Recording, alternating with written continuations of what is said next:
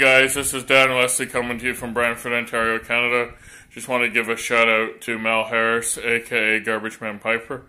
I just want to say thank you very much for sending me a sample of the pipe tobacco to review. I'm smoking it today in my Brigham squat, I guess you would call it a bulldog pipe. I'm still new into pipes, so really not sure exactly what this shape is called, but I would call it a bulldog shape. I have a few other pipes which I'm going to be doing a review on.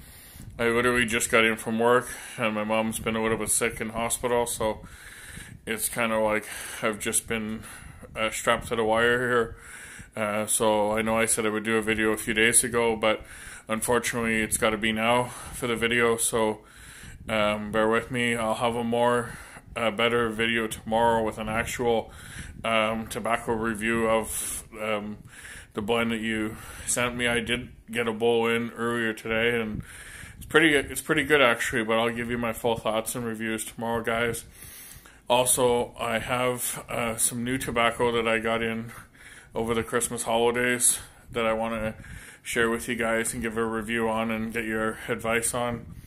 Mel, a couple questions I have for you.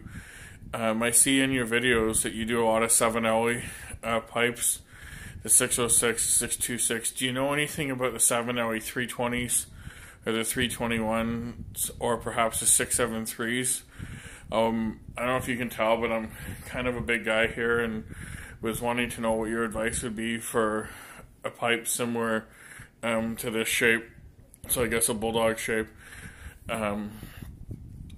What your thoughts would be on 7LE versus other brands, if you have other brands as well, or even a Meerschaum.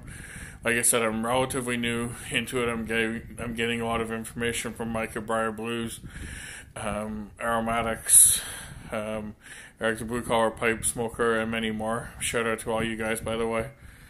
But yeah, so I'll have a better review tomorrow. If you see this video and you want to reply back to it, you can make your own VR helping me out if you want, or just private message me on YouTube as well. Until we talk again, peace, be well. It's Daniel exiting out. Thanks, guys. Bye.